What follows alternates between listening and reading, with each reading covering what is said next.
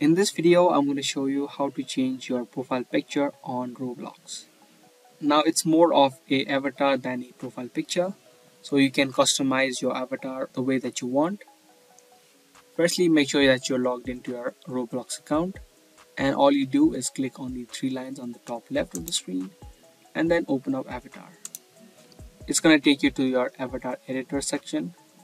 Here you can add in tons of things from characters to animations. You can easily click on one of these options and that particular thing that you clicked on will be added to your avatar. Other than that, if you click on these animations, you can choose from all of these animations. So if you click on emotes, you can change the animation of your emote. Now there are some free stuff and there are some things that you need to purchase. You can choose your options, and if you want to purchase them, you can also do that. And that's how you edit your avatar or change your profile picture on Roblox. So I hope this video helped you out. If it did, make sure to subscribe and also give this video a thumbs up. That's gonna be all for today. I'll see you in the next one.